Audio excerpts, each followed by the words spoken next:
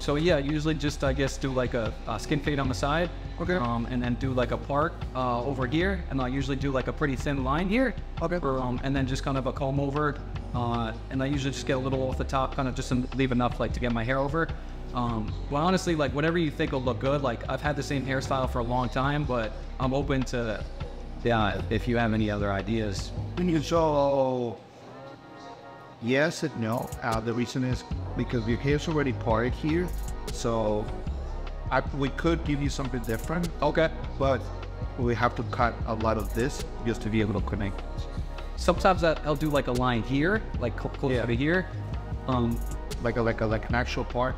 Yeah. Separated. So yeah, like a part here, and then this is like more shaved here. Do like this shaved here, and then with like a thin line. Okay. I personally, okay, I'm gonna give you my advice, right? Yep. So just looking at your head shape and your face, I think going all the way like this makes your head look like this. And that's not necessarily all flattering. Gotcha. What I would do differently is, same hairstyle, but what I would do, I would try to make him more square. Okay. That's gonna make your face look lumpier. Okay. We're gonna make you look more masculine and all that, and it's gonna like kind of stretching face a little bit, which is a good thing, something you want. So instead of going all the way to the top, I would build something just a little bit, you know what I mean? So it's a little more square, so it doesn't look like this. Gotcha.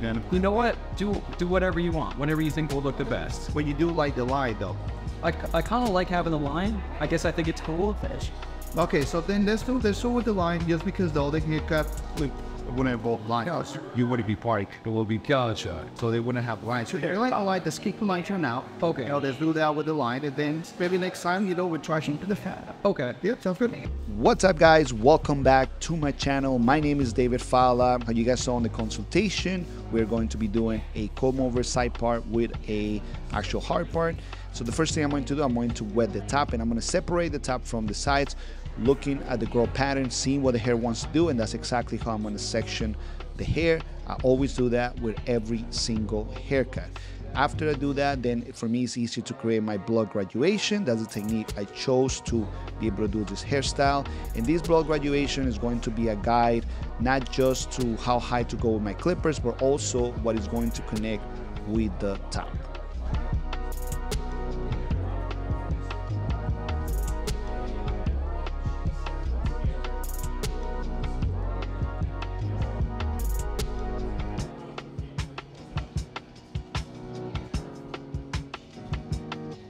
Right now that I'm done creating my blood graduation all around, what I'm going to do is cut the top, and I'm not cutting a huge amount, just cutting the tips. In this case, that's enough for the client to look like he got a haircut, but also for the hair to style how the client wants it. If I cut it too short, it's not going to style, so this is something that we talked to him on during the consultation. Now I'm connecting the sides with the top, rounding that corner a little bit just so it flows a little bit better, and that's it. Then once I'm doing that, then I'm going to create my hard part. And the reason I'm doing it right now is very, very simple.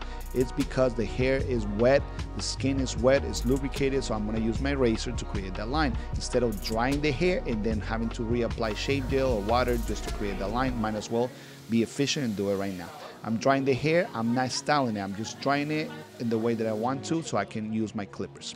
Using a number 3 with the lever open, and this number 3 is going to connect to the blood graduation that I did previously, and this is why it's so important for me to create that blood graduation first, so I know exactly how high to go with my clippers and what is going to connect from the sides to the top. Now I'm using my machine lever close to create my skin line, and this is going to be more like a mid fade. It's not going to be that high, so this is why I'm placing my skin line exactly where I'm placing it, following the head shape. It's very important that you follow the shape. Now I'm opening my lever, and I'm going to create another guide about a finger's width, and this is going to allow the fade to have those different tones that we like at the moment that we create a fade. Now I'm using a number 1 lever open, and this is going to start connecting to that number 3 that we created previously.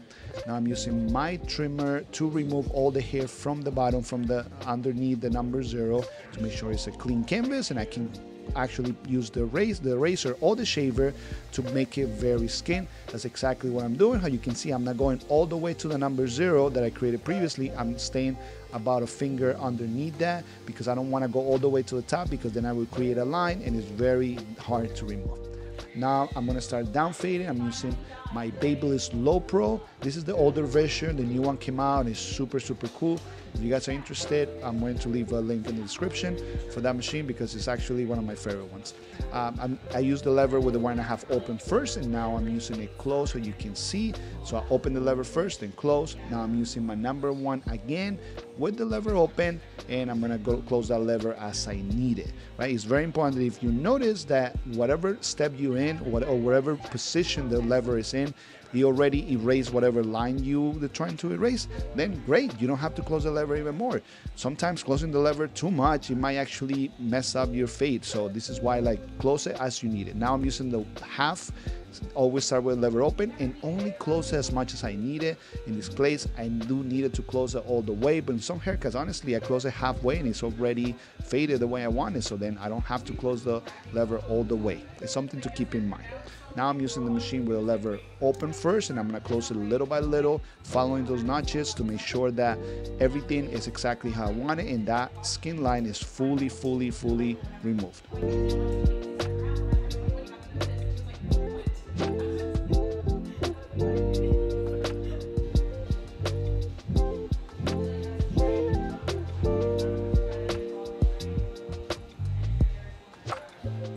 Okay, I'll continue erasing the lines. Just make sure, take your time with this step because I feel like a lot of barbers try to rush this step and that's where they make mistakes. Take your time, use the corners and the parts of the hair rounds to make sure that you create the blend that you want.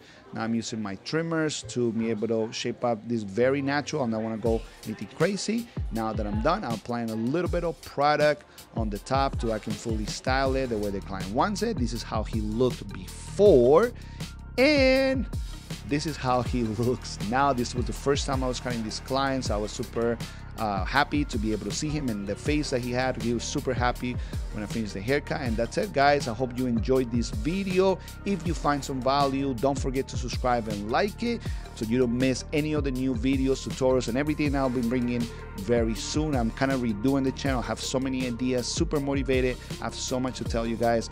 So don't forget to subscribe and like it. And thank you for watching. I'll see you guys in the next one. Take care.